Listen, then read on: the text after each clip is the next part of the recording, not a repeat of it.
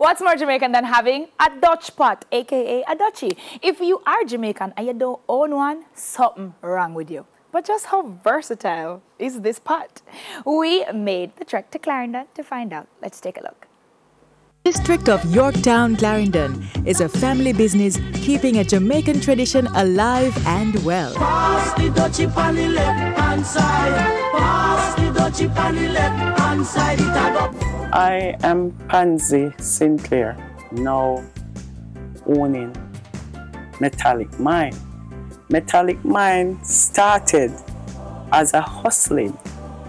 My husband was living in Waterhouse at the time, and he loved to do or watch his friend doing molding because he wasn't into it full time because he used to work on this tugboat. But whenever he get time off, he would buy some pots from the guy who was doing the business, or even help them to make the pot and then buy some and carry out and sell.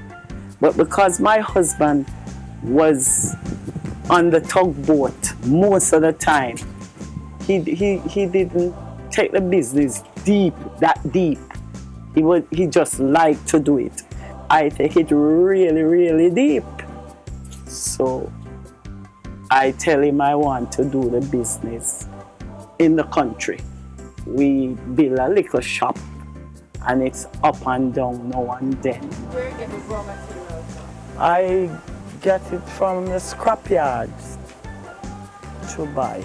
In terms of our health now, using that type of material to make the pot, how are we guaranteed that that type of material? All the impurities come up on the top when the aluminum is boiled. And then you skim it off, and all get in the mold is 100% aluminum. Anything in there that is not aluminum, the pot is damaged. This is one of my molder. His name is Bagger. He's making a pot cover. The pot cover is under the dirt. He's going to give it a walk now. And this is to get the formation of the pot cover in the dirt. And then after he's finished, he's going to take out the real pot cover and just leave the formation there. And the formation will be waiting on the aluminum that is getting ready right now to come in. This is a sun loom dirt that you get from the riverside. So it's between dirt and sun.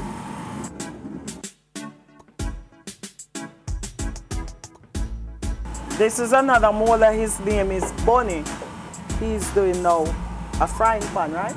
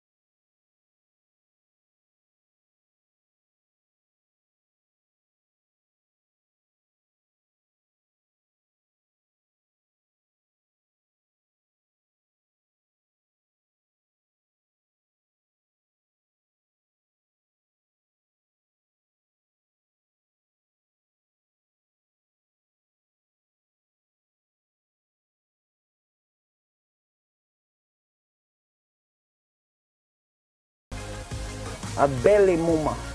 I want to sure if that's a mama man under the, yeah. Underneath, Yes, lift it off.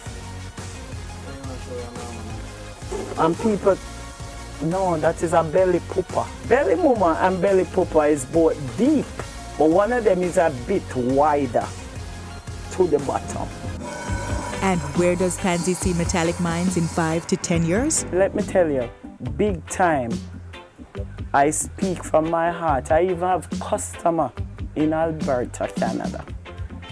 So by now and the next 5-10 years, I see it going sky high abroad. Me usually carry pot go to Jacksonville and sell them on the tugboat. Yes. Yeah. Even in Miami, yeah. I carry it and I sold it. The aim is to invest as soon as we have reached another level in terms of growth and development. The aim is definitely to invest further in the business, in the machinery, in getting gears for the workers, all of that, getting that together to make the environment safe in terms of, you know, how they go about getting things done. So that is basically the aim of it, to take care of the environment and the persons around us and to help the business to grow. Metallic Mines also makes utensils, pit covers and baluster molds. A Jamaican tradition is alive and well. Buy Jamaican. Support small businesses.